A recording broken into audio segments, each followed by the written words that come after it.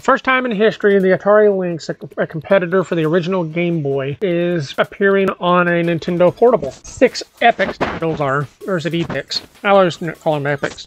The Epyx collection is bringing 6 Atari quote-unquote classics to the Nintendo Switch.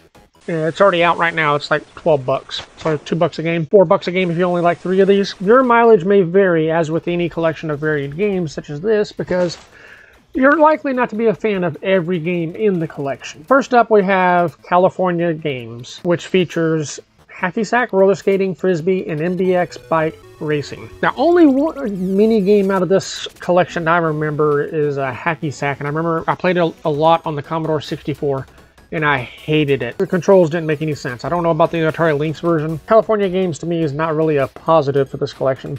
Next up is ElectroCop, which shows off the scaling of the Lynx really well. Kind of like a RoboCop meets Alien. You're going around shooting a lot of like squishy, gooey, organic aliens. This is the first shooter, if you don't count ElectroCop. This is the first plane shooter, I should say. Blue Lightning. It shows off the scaling of the Atari Lynx really well as well. Also, it's kind of in the same style as Afterburner.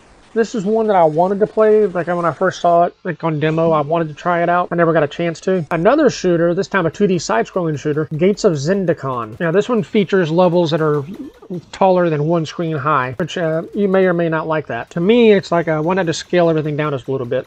Fit it on one screen. Now the first action-adventure title, Todd's Adventures in Slime World, which also saw a release on the Sega Genesis, is pits you against a slime world, really. I mean, slimy, disgusting aliens and everything. You got to I believe you got to repair your ship and power it back up and get off this planet. It's got a zit-popping mini-game, I believe.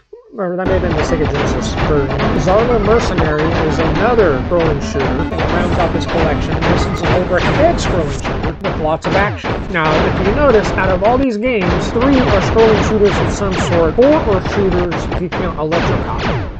So, out of 6 games, at least 50% are shooters of some type. Like I said, your mileage may vary. You know, watch them if you're not.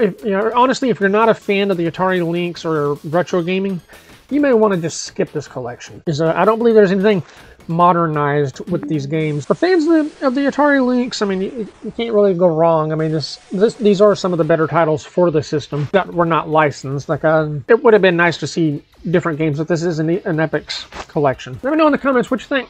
Like I say, it's available now on Nintendo Switch eShop, like 12 bucks.